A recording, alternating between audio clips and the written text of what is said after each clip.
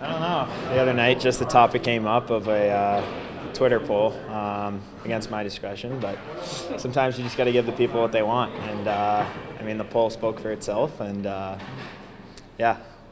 You couldn't convince Christian to do it with you when you went on over there?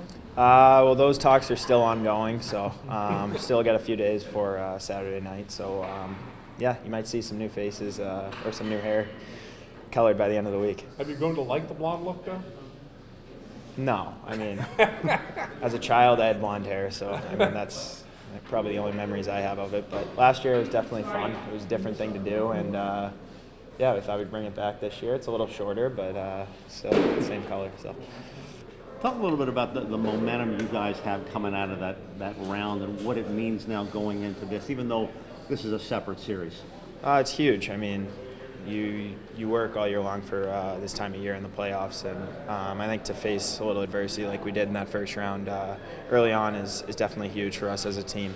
It shows that we can win those big games, and although we did face a little bit of adversity, we came through and can carry that momentum going into the second round. Your success on the road, can you explain that, especially of late, why you guys have been so good on the road? Yeah, I think it's a little, that last series was definitely a little quirky in how it went with every team winning the road games, but I think we can just we can bring our best game forward no matter where it is. Obviously, we'd prefer to have the best fans in the league back home in Hershey every game, but sometimes you got to go against that adversity, like I said, and play on the road. And this time of year, you got to win those games. So that was huge for us, and definitely gave us the belief and all that pride in each other. How does Providence differ from Lehigh Valley in what they bring?